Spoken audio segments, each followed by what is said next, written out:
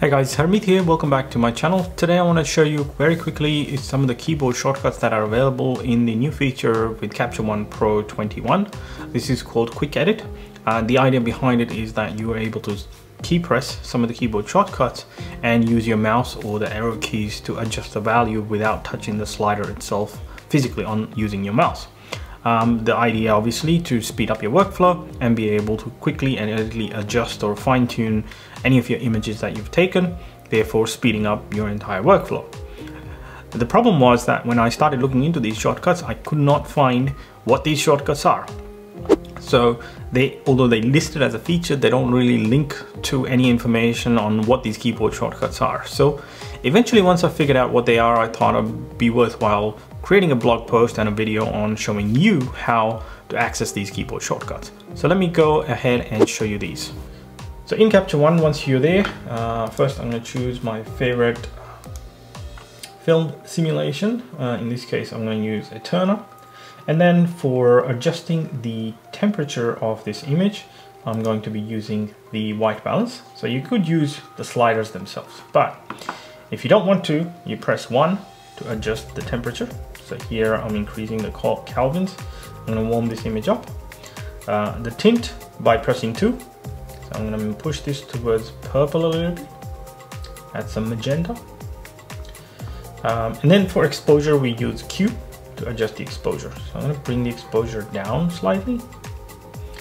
And then contrast, I want to increase. So I'll press W for contrast, and I'll increase the contrast in this image.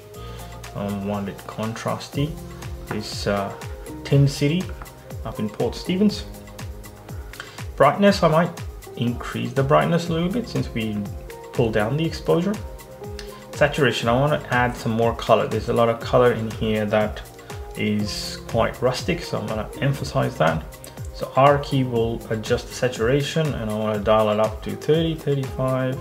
Yeah, that's starting to look good. You can see also there's some color coming out in the clouds above. And then highlights, A for highlights. I want to pull those down.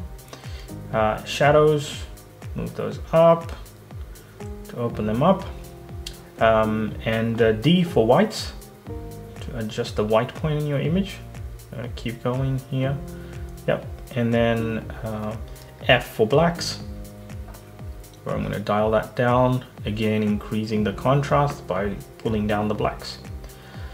The clarity, something I can change, so Z to add some clarity to this image to make it again more punchy. Now these shortcuts will also work on any layers that you add or any adjustment layers. So I want to darken and bring some detail out in the clouds.